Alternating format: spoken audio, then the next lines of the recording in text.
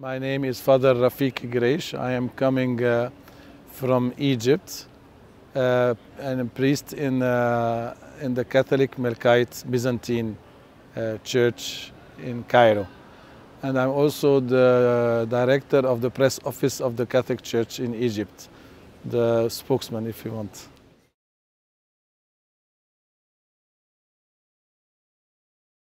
It was very interesting because I implemented Alpha just shortly before coming here and we are now in the fifth session there, and I see how it is working. I see the work of God in these people who are coming, although that we have a different experience than you in Europe.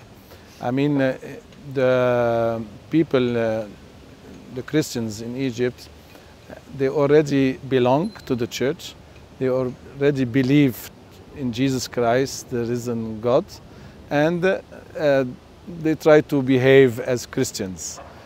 So what we are doing, we are adapting Alpha to, especially to the young people who are 24, 25, 27, extra, because it's a new way to present Jesus Christ, and it's a catechism anyway. And the way they live together, the community, the belonging to each other, it encourages them to come each week and share the food and share the word of God together. And in Egypt there is 143 Alpha groups, 140 in the Anglican Church and 3 in the Catholic Church, and I think it is going to grow more and more.